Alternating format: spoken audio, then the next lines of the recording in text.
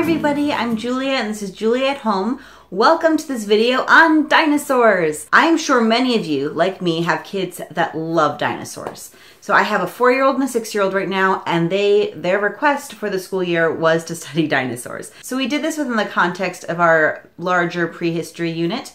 You can see my video on Big Bang and evolution. I will link it, and look forward to my video on early man. Those are all parts of our prehistory unit, but this video is on dinosaurs, and I have a lot of resources, so I'm just gonna jump right in. So this is my gigantic stack of books. I'm just gonna go ahead and go through them all with you. We've got How to Be a Dinosaur Hunter. This is one I got for my daughter for her birthday a couple years ago, actually, because we had taken it out from the library so many times. And it's really fun. It goes through different areas of the world and where they found different dinosaurs, and there's just all sorts of fun info in here. And I have found it to be one of my favorite kind of it's not really an encyclopedia, but my favorite just overall dinosaur book with lots of information in it. If you're just gonna get one of these, I really do like this one. And parts of it are told more, I just want to say, like, parts of it are told more as a story as well. I'm not sure if I can find a good example, but it's, you know, you're wandering through a field of ferns when you hear a rumbling sound and feel the ground trembling. So it's told in the context of you being an explorer and going back into the time of the dinosaurs.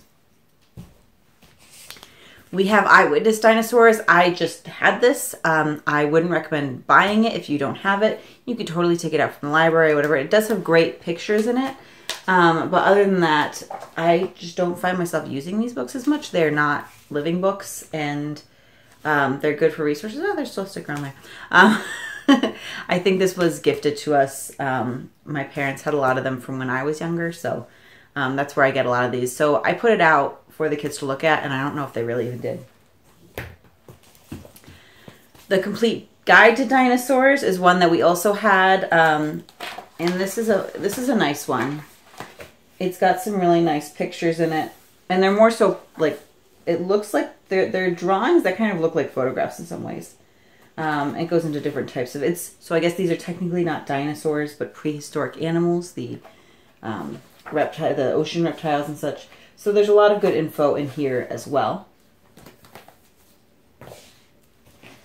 This was a new one for us. This is Dinosaurology, and we have Dragonology, and we really enjoy it. So I decided to get this, and I'm glad I did. We had fun reading this one. It's told, so the story in it is obviously fictional.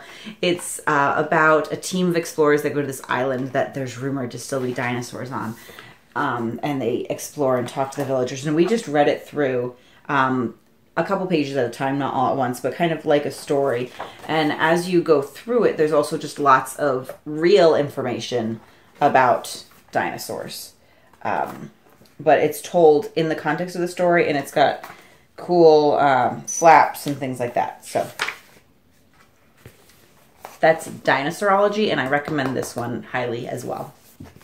This is an Usborne book, and this is Life-Size Dinosaurs. I thought this was super cool. All right.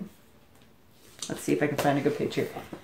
It shows you life-size parts of dinosaurs. So it'll show you the life-size part, and then in context how they used it. So obviously the Utah Raptor is not life-size here. It was in the previous picture, but it tells you a little bit about the Utah Raptor.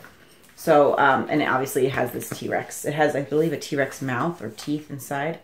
I'm going to find it for you. Hold on.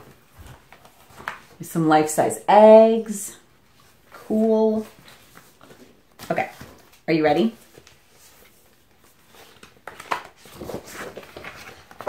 Tyrannosaurus mouth! So this is the life-size Tyrannosaurus mouth and teeth, which just really gives you, it's like a great impact of how big these creatures really were. I mean, you could see me next to the mouth. It could easily eat me up. I'm very glad they're not living today. This is Life-Size Dinosaur. That is one that I recommend. We've got Dino Tracks, and this is obviously about dinosaur tracks. It's a story of how, like, what happened and how the tracks were made.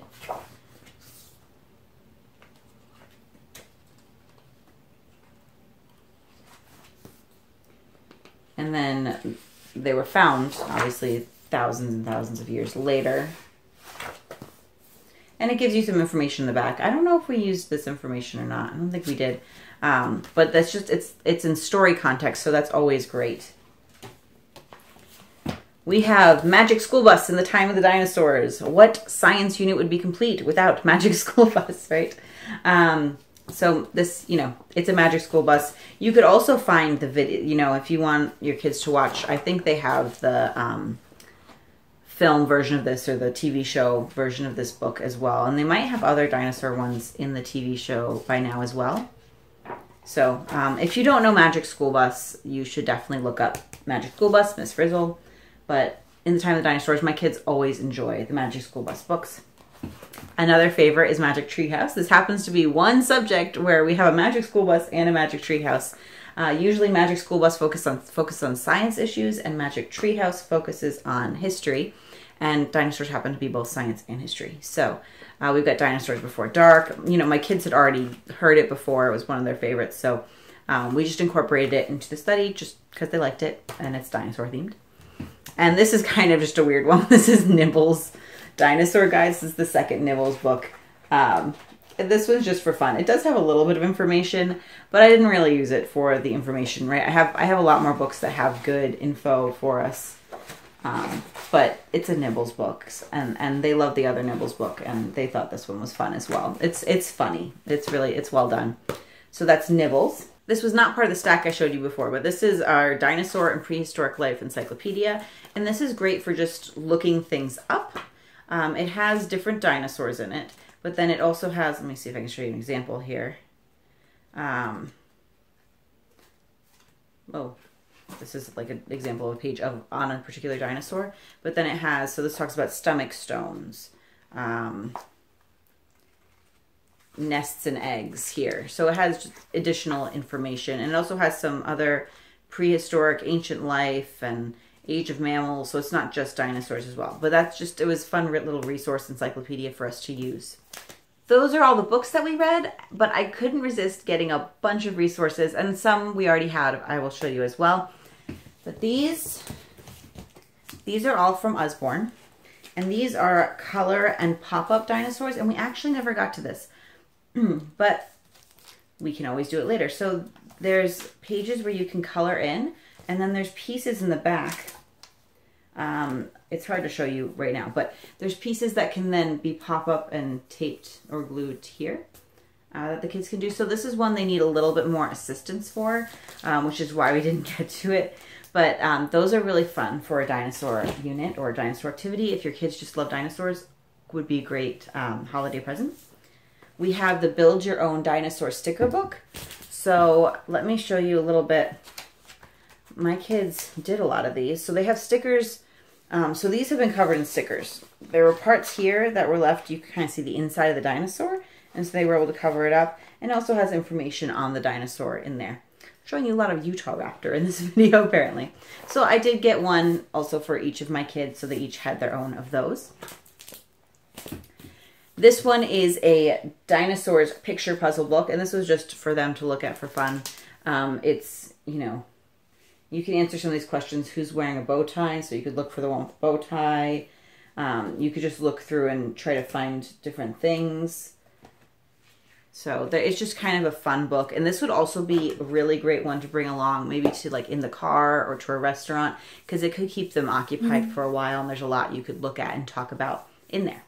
This next resource here is from Fiddlesticks Kids, and this is actually two separate products. These are the dinosaur flashcards, and these are the dinosaur fossil flashcards, and I will have her linked below. And what I did is I put them together. I don't know if she made them to be paired together. They just work really well together. But there's different dinosaurs here that she has them beautifully watercolored. I love her art. And then there are, this one works out well. There are different things that you could find, like you could find a fossilized egg. Now this is a Parasaurolophus like egg, and here's a Parasaurolophus. So I had my daughter go through and match the different fossils. This is a Triceratops horn with their dinosaur. And there's, you know, there's clues, like if it's a horn, obviously there's only so many dinosaurs that have horns, but it also encouraged her to read, because to match it, a lot of them she had to read what the dinosaur was and read what the item is. It says the kind of item on here. This is an Archaeopteryx feather print. Yes. And again, they're beautiful. And I'll insert a picture here. I don't think she was using a work rug like she should have, but of her matching them. Some more fun resources. This is something we also already had. My kids have done multiple times, but this would be great to get for Dinosaur Unit if you don't already have it. I love these Melissa and Doug. This one's a 48 pieces. They also have 24 pieces. I think they might have some bigger ones too, but we really enjoy this 48 piece size. It's really good for preschoolers. So this is their dinosaur one. Another activity that we did are these wood puzzles, and I will insert pictures of them. We didn't use glue, so they don't hold up super well. So I actually saved their pieces in a box. I've got the box here, so they can do them again. Although I have both the, I think it's a Brachiosaurus. Yeah, it's a Brachiosaurus, and my son had a T-Rex, so they're both kind of mixed up. So it'll be a challenge, but yeah, I saved that so they could do it again in the future. Maybe next time we use glue. But that was fun. They spent a lot of time working on them and putting them together, and I think it was a really good exercise and activity for them. Next, I'm going to show you the games. Most of these we already had. The first one is Cardline Dinosaurs. These ones, you try to put them in order of, I believe it's like weight or height or length. And this is a fun one. My daughter already had this. She'd gotten it for a holiday at some point. This one I got new for the unit, and it's the Dinosaurs Professor Noggins card game, and we have fun playing with this one. It's trivia questions basically on dinosaurs, but it's doable. It's totally doable for kids, and they enjoyed it. This one's actually a math game. It's Dino Math Tracks that we had gotten for my daughter a while ago, and you play with place value, but it uses dinosaurs and a woolly mammoth. I don't know why they didn't just use 4 dinosaurs. One of the things is a woolly mammoth, but they did, and we enjoy it, and it's fun to incorporate into school for math and dinosaurs. The last game is Dinosaur Escape, and this is actually a cooperative game by Peaceable Kingdom, and we've had this one for a while. It's good for youngish kids. It does have some small parts, so not for toddlers, but you're trying to get all the dinosaurs to an island that's safe from the volcanic explosion, and the volcano gets built throughout the time. So it's a really fun game. My kids enjoy it, and it's great for a dinosaur unit. A couple other fun things we did, inspired by this life-size dinosaur book I showed you before. It has in the back the measurements of some of the dinosaurs. And so it tells you like this, the Tyrannosaurus was 30 of these life-size books. And I didn't use the book itself, but I was inspired by that. And we went outside and we measured out a couple dinosaurs just in chalk. We got a measuring tape, we looked up how long they were, and we just measured out what they would be, you know, tail to head. And then the Apatosaurus was so long, I had my kids run the length of it back and forth to get at some energy, and just, it really drives home how big the dinosaurs were. That was fun. The other thing that we did, that I will insert pictures and videos here, is we did a dino dig that I made myself. So I just bought some little dinosaur skeleton toy things, and I put them in some old Tupperware with, I basically made oobleck and then let it harden. So I got this idea from a blog post, and I will link it below. I can't remember what the blog was at the current moment. So you just make oobleck. I poured it over the little dinosaur skeleton things, and then I let it harden for about a day, and then let my kids just dig through with tools. It was pretty fast. It was definitely easier than our other dig kits, much less expensive as well. And then they can play with the dinosaur skeletons that I got them. So that was fun. The one tip, you might already know this, but I had not done oobleck or cornstarchy things before. And I had tried to pre-make it before we did the unit, and it was a couple weeks, and I went to pull it out and it had mold all over it of many different colors. It was a good chemistry experiment, but not really what I wanted my kids digging in. So I had to toss those and redo the whole thing, but it was fine. It doesn't take very long, but just a hint, you might want to do it you know, like the next day or two, within a week, I would say. And I think part of the problem was I put the lids back on the Tupperware for it too, and that trapped in moisture. So also don't do that. The last thing I want to add in this video is we have dinosaur toys, and we have all different dinosaur toys, and these are plastic, and I would honestly prefer to have wooden ones, but it's what we have. So I pulled them out for my kids, and we were able to do some of our other subjects, particularly math, with them, especially with my son. He's doing kind of cards and counters, part of Montessori now, which is where you lay out, you know, the 1 through 10 or 0 through 9 or 0 through 10 cards, and then you put that many objects underneath that card. So I had him do that with dinosaurs, since we're doing a dinosaur unit. And I could always pull them out again later just for fun. And I don't always, you know, incorporate other subjects within our units or our units into other subjects. I like to just do it for, you know, this is science for us right now. But sometimes it's fun if you have materials to just do that. And a lot of the Montessori practical life and some of the math and everything really lends itself well to that kind of thing. So there's lots of other things you could use this for. If you have younger kids, they could sort by size or color. You could have them measure, just if you have the toys, just measure the toys. So I'm sure you can come up with even more creative ways to use them. And then, of course, just imaginative play. They're playing with them, and it's so fun. Often you'll see when they're playing, things that they learned, that we read about together, they learned in other ways, will come out in their play. And that's really, really fun to watch for. That was our dinosaur unit. There are so many resources out there for dinosaurs. I can't possibly have all of them, but these are some that we really enjoyed and what we had, and hopefully it will give you some ideas for your dinosaur unit as well. Please click the thumbs up below if you like this, and of course subscribe if you haven't yet. I have more homeschooling videos planned, a lot more unit studies coming up this year for both science and history, as well as planning videos, gardening videos, motherhood and parenting in general. So I hope you'll subscribe and find something that you enjoy. I'll talk to you later.